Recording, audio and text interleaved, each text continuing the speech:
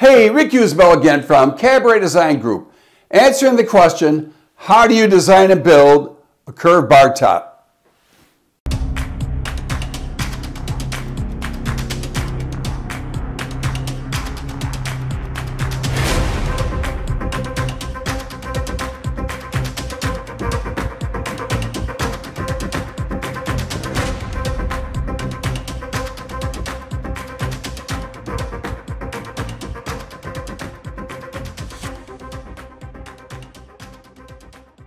What's the secret to building a curved bar top? Discover the design tips for the proper clearances, layout, fabrication, and installation of radius bar tops.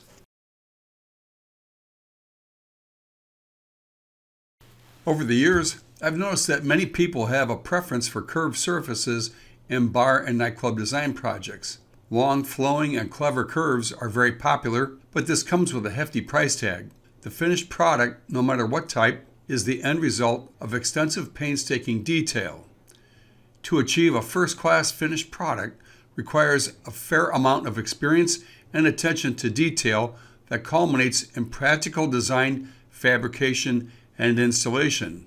This is especially true with commercial bar design because there are so many interacting components, and everyone who's involved with the process has to take extra time to ensure all details are correct. The key to successful radius bar top design is consistency in the finished product. To illustrate this, let's look at an example of one of our recent projects. Here are the key factors for a successful curved bar top. Number 1, long sweeping curves which create visual appeal.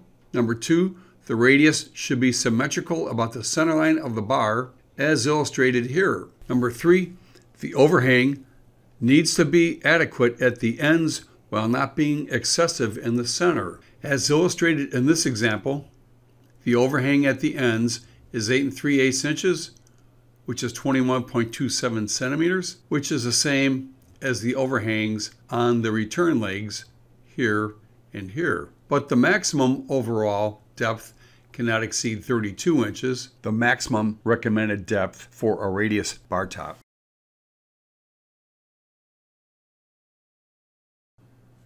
In order to ensure accuracy in the overall finish of your bar, here are a couple of design tips. Number 1, draw the entire bar plan in CAD as I've drawn here.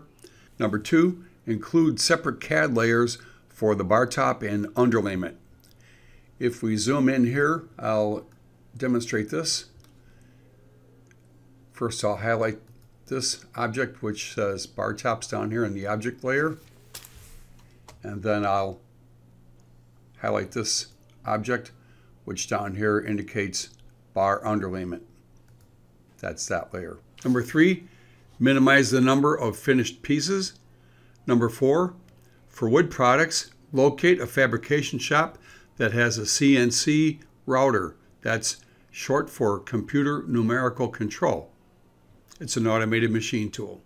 Number 5, for solid surfaces such as granite, quartz, or marble, the cutting needs to be performed on a CNC water jet.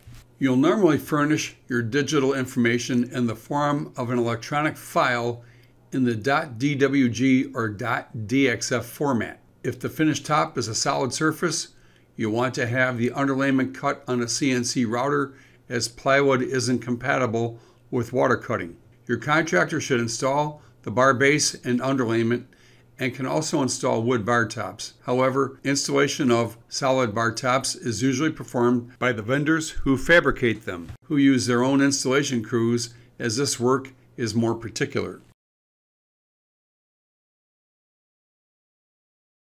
The installation is the make it or break it phase of every project, and here's some tips to help ensure your project's success. Number 1, make sure that the entire bar base is well anchored and is plumb, level, and square. Number 2, always use at least one layer of 3/4 inch, that's 19 millimeter, plywood underlayment for wood bar tops, and 2 layers for solid surfaces glued and screwed. Number 3, install a 3x3 by 12 gauge steel angle and bracket continuously along both sides of the bar base at the top as shown in this sketch. These are designed to stabilize bar tops. This hardware is commonly used with lightweight steel construction. Please reference the downloadable cut sheet. Number 4, stay away from mitered corners, as the material from opposing sides is very tricky to keep level and therefore aren't compatible with a good installation. That would be this area right here, folks. Do not use miters. I deliberately used butted seams for this design for this very reason. That's this joint right here. Experience goes a long way to any successful bar installation, but the above design tips and advice should help ensure a very satisfactory result. Best of luck.